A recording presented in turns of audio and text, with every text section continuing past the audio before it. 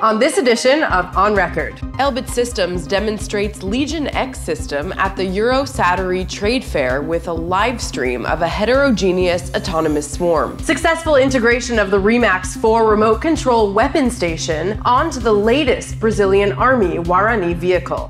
And Elbit Systems Switzerland opens a new network and digitization center in Uetendorf. Hello, I'm Lauren Izo, and we are On Record. Elbit Systems took part in the Eurosatory 2022 Global Defense and Security Exhibition in Paris, where the company showed off some of its latest innovations. During the trade fair that was attended by leading companies, experts, and officials from around the world, Elbit Systems gave visitors a first glimpse at the robust MRCV, a collaboration with the Israeli Ministry of Defense, displayed the wide array of the company's portfolio of turrets, and unveiled the DARE multi-mission tactical radar.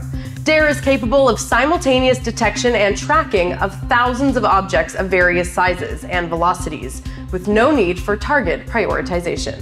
Elbit Systems also presented a unique demonstration of its Legion X system at the Eurosatory 2022 exhibition, showing off its autonomous mission management capabilities. Legion X is an artificial intelligence-driven platform embedded system that enables a range of unmanned systems across the air, land, and sea domains, as well as sensors, to form heterogeneous swarms which can autonomously undertake a mission. During the demonstration, which was live-streamed from Israel, a combination of unmanned ground vehicles and unmanned aerial vehicles worked in collaboration with ground forces to conduct surveillance of a representative urban area ahead of an assault. Aerospace and Defense, a subsidiary of Elbit Systems in Brazil, is marking the successful integration of a new weapon system, the REMAX 4 RCWS, onto the newest armored 4x4 Guarani vehicle of the Brazilian Army.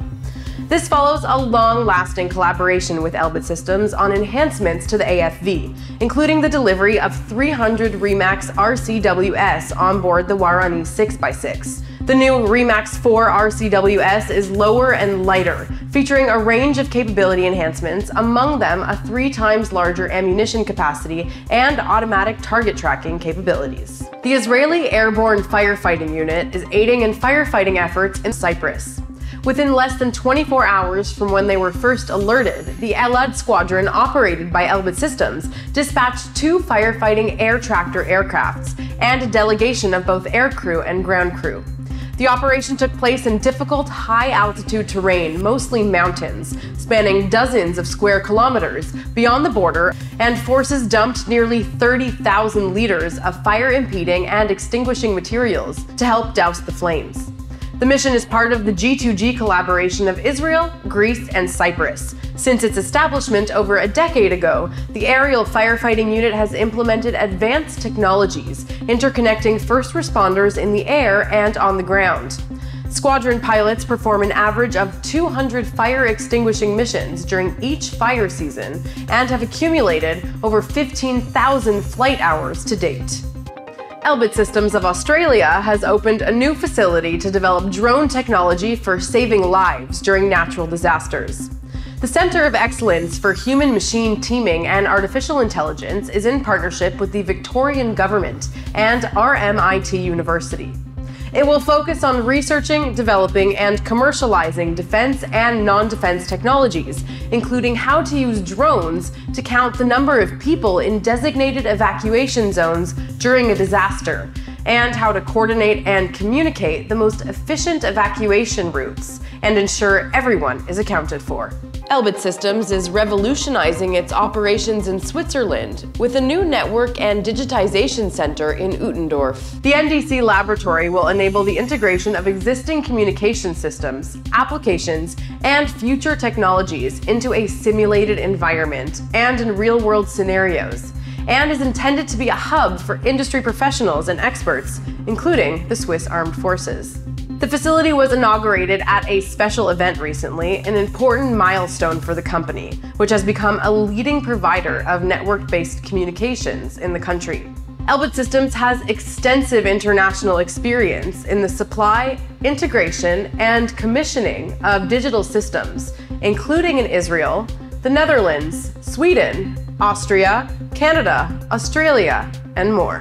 Engineers, programmers, designers, and doctors recently took part in a 3-day Make-A-Thon, building technological solutions to help wounded military veterans. The collaboration is part of a 6-month-long project called Makers for Heroes, involving a number of organizations and companies, including Elbit Systems.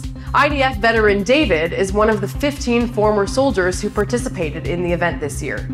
Elbit Systems teams helped create a wheelchair leg shield for David to help overcome constant pain as a result of injuries during his military service. The goal is to create innovative technological solutions that don't exist on the market to help Israeli and foreign wounded soldiers overcome their disabilities. I was part of a special operations unit and got hurt during an exercise in 2001.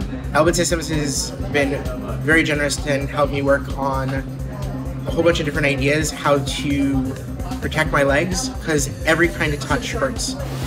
That's all for this edition of On Record. For more updates from Elbit Systems, subscribe to our YouTube channel and tap the bell so you don't miss out on our latest videos. I'm Lauren Izo. Thanks for watching.